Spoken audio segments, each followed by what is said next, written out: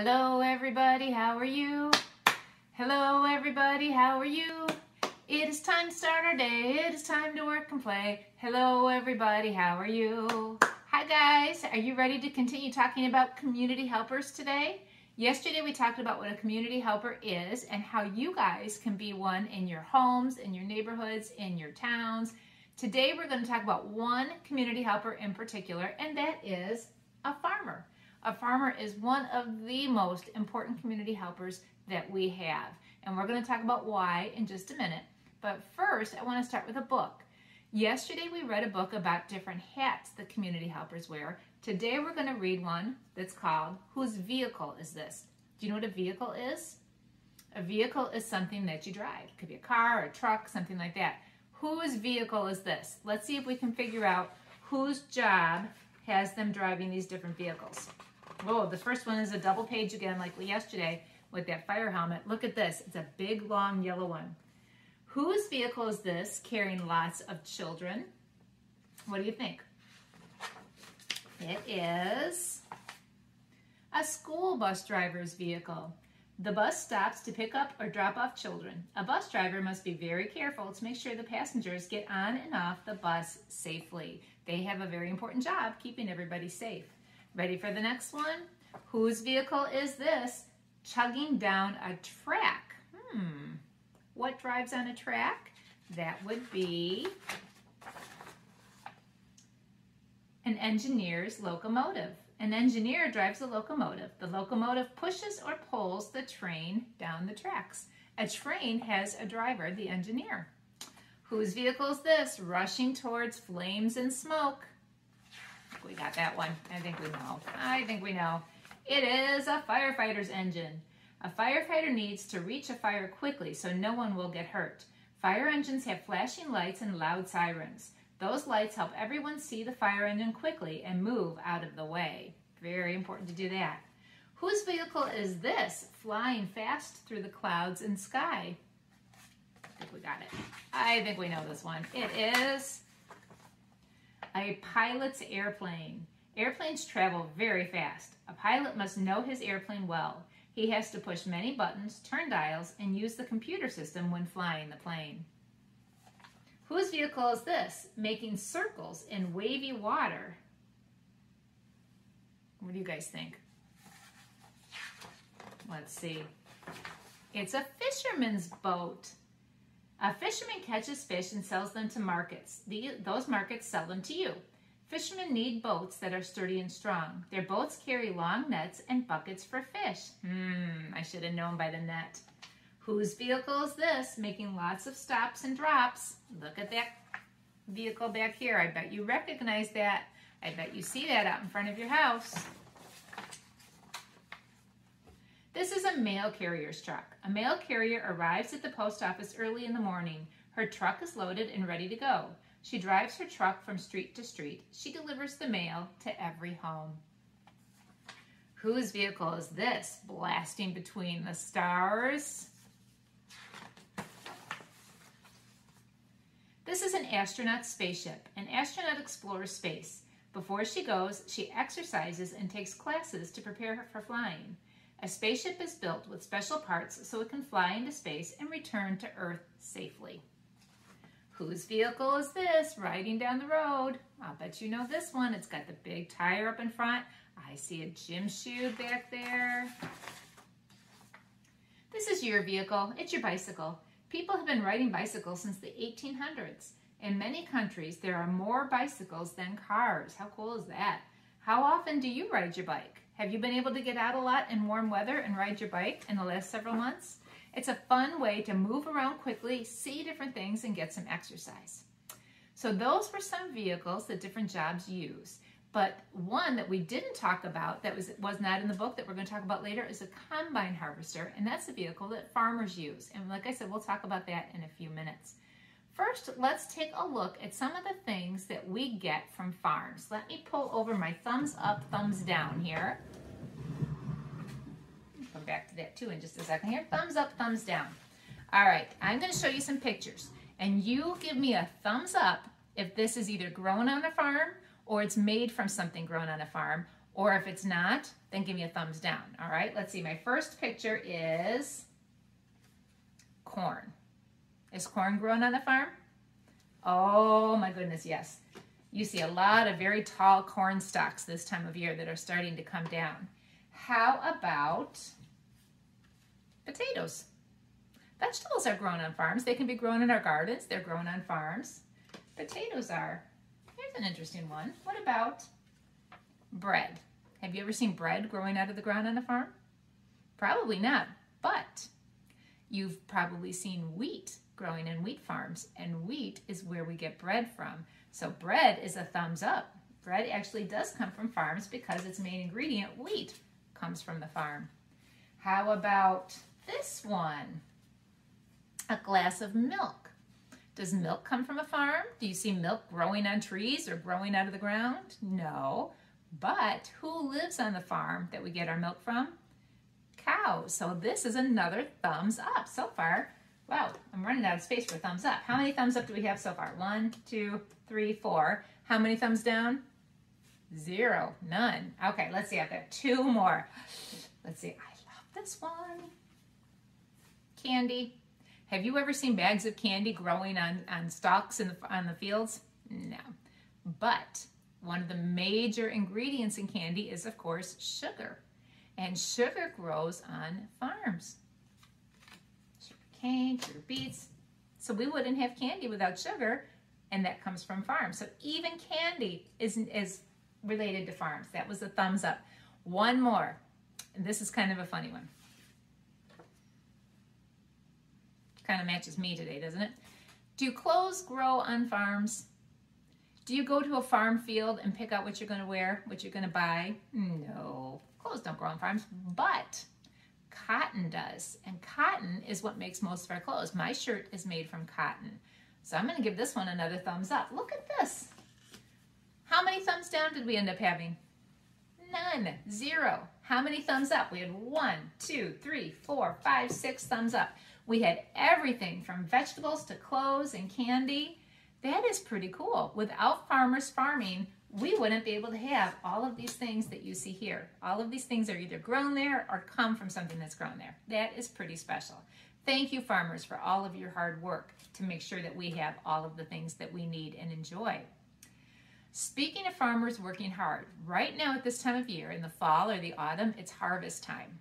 Farmers are working so hard to bring in the crops and gather all the things that they've grown. And like I said earlier, one of the main vehicles that they use for that is a combine harvester. I am going to put a video linked on Facebook, and your grown-up can help you find it. And it's a short little video that shows you how a combine harvester works. This one in particular is working in a wheat field. And what I like about this video is they not only show you how the combine harvester gathers the wheat, it shows you what happens after that, what they do with the wheat and how it becomes things like bread and cake. So follow that link and check that out. It's an interesting video. This is a picture of a combine harvester. Look at that. It is so big. It is so huge. I actually got to sit on one time, and it was a hard climb up there, and I felt almost like I was in an airplane. I was sitting up so high, and it was so large. They're really cool. So when you're driving and you're going past fields, check out these big farm vehicles that they use to gather the wheat and the corn and the soy and all their crops. It's pretty cool to watch them work for a little while. So those are some of the different things that are grown on a farm. I would like to make one of them with you right now. I'm not going to plant seeds and wait for them to grow. That would take kind of a long time. I'm going to paint. We're going to paint together. If you'd like, you can get your supplies or you can paint later. But what I have a toilet paper tube, and I put a clip on it. That way I don't have to touch it and get my hands all covered in paint while we're talking and working together. I'm going to make a corn stalk, kind of like this. Well, let's see. Let's take a look at this. It's yellow, and it's got a little bit of white, and it's got some green, the husk on the outside.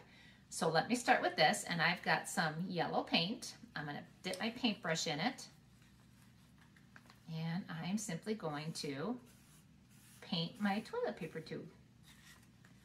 Let's see. Like I said, I'm holding it with a clip. That way my hands are staying clean. And when I'm done, if I want to come back, I can move the clip to a different space and I could cover that area.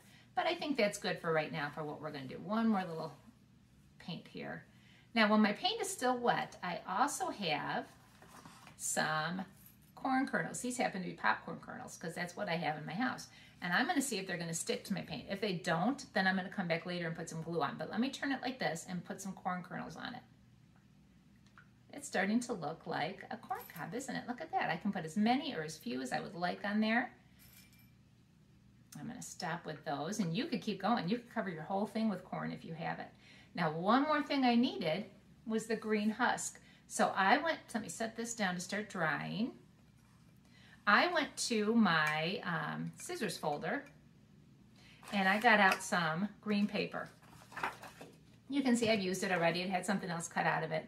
I'm going to cut some, they're going to kind of look like leaves that I'm going to put around my corn cob. But I want 2 of them. So what I'm going to do is fold my paper in half like this. Now watch what happens. I'm just going to kind of guess what I think a leaf shape would look like. I think it starts close at the bottom, gets wide, comes back narrow at the top. Now I'm going to flip around and I'm going to come back down to the bottom again. It's just going to kind of do the same thing. It's going to come back around to the bottom. Now because I folded my paper in half, look at this. I only had to cut 1 time, but I have 2 pieces. So I made it a little easier for myself. So I'm going to get my corn back and I'm going to stick this one on here. And I'm going to stick this one on here. And I've got my corn husk. You can do that too. You don't have to paint. You can use a marker. You can use a crayon. You can use whatever supplies you have at home. But we can make corn. We don't have to grow it, but we can make it. And then you can have that as a fall decoration because like I said, it is harvest time. So it's a good fall decoration. Let me put this down and let it start drying. All right, I'm gonna put that to the side. Okay, so we've talked about things that are on the farm that grow on the farm. What else is on a farm? What else do you find on a farm besides crops that grow? You find animals, right? I saw you had a little sneak peek at my poster a minute ago. Let me bring it back here. Here are some of the many animals you can find on the farm. I know a little song I'd like to sing with you guys, but I'm gonna need some help. When I point to an animal, I want you to say its name with me. And then when I go like this, I want you to make the sound that it makes. You ready? You might know the song, so if you do, sing along through the whole thing. You ready? We're on our way on our way to Grandpa's farm. We're on our way on our way to Grandpa's farm. Down on Grandpa's farm, there is a black and white cow. Down on Grandpa's farm, there is a black and white cow. The cow, he makes a sound like this, moo, moo. The cow, he makes a sound like this, moo, moo. We're on our way on our way to Grandpa's farm. We're on our way on our way to Grandpa's farm. Down on Grandpa's farm, there is a little white sheep. Down on Grandpa's farm, there is a little white sheep. The sheep, he makes a sound like this, ba, ba. The sheep, he makes a sound like this, ba, ba. One more, guys, ready? We're on our way on our way to Grandpa's farm. We're on our way on our way to Grandpa's farm. Down on Grandpa's farm, there is a big pink pig. Down on Grandpa's farm, there is a big pink pig. The pig, he makes a sound like this, oink, oink. The pig, he makes a sound like this, oink, oink. We're on our way on our way to Grandpa's farm. Nice job, you guys. Clap for yourselves. Good job. Some of the other animals on here we didn't point to, but you might know them. The rooster. There's ducks. You find ducks a lot. Chicks. And who else didn't we look at? The dog. There's a lot of dogs and cats on farms. And of course, a horse. Of course, a horse. We made a rhyme. All right, guys, those were our animal sounds, but they don't necessarily sound like that. Would you like to listen to some real animal farm sounds? Let me get my animal farm sounds here, and we'll listen to some real ones. See if you can tell what this sound is. You ready? Here comes the first one.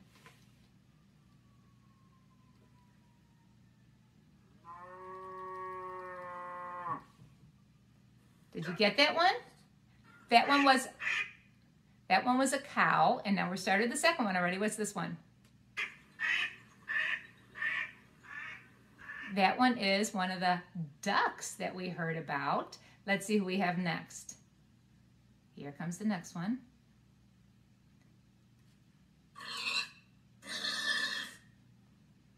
That is a pig. Now we have kitty cat. Here's the next one. One more.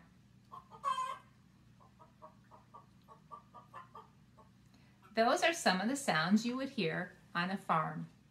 So next time you're out and about and you're driving in your car and you're watching those big tractors, take a moment and check them out. See how they're doing their job and what they're doing. It's really fun to watch. It's a kind of a cool thing. And you can make, you can go make a cornstalk if you want to. What else can you think of to make today? Maybe you could use something to make a barn and fill it with animals. Maybe you can make some other crops. Maybe you can make a whole field of crops and gather them like the farmers are doing right now. Don't forget to say thank you to a farmer if you see one. They do a very important job. And tomorrow we will come back and we will talk about firefighters. Have a great day, everybody. See you next time. Bye.